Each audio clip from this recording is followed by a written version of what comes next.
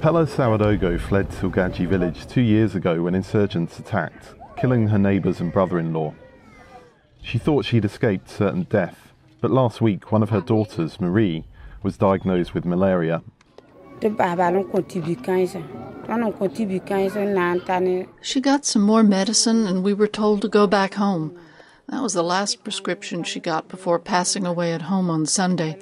It affected me a lot. I can't sleep at night. I can't eat. More than 400,000 people die every year from the mosquito-borne disease, most within sub-Saharan Africa and mostly children under 5 years old. But there is hope. In an exclusive interview with VOA, the director of Oxford University's Jenner Institute says their new malaria vaccine tested in Burkina Faso is showing game-changing results. So what's so exciting about this result is that 140 malaria vaccine candidates have been tried in clinical trials over the years, and none of them has come up with an efficacy over 75%. That's what the WHO, the World Health Organization, is looking for to be really useful in controlling malaria in Africa.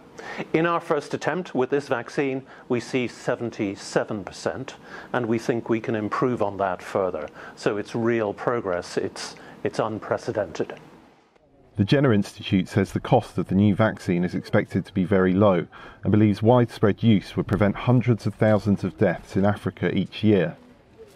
While testing is not yet complete, the initial results are also raising hopes with medical aid groups like Doctors Without Borders, MSF. If the modalities, the characteristics, would make it well feasible to roll out in Africa, that could indeed be a game changer.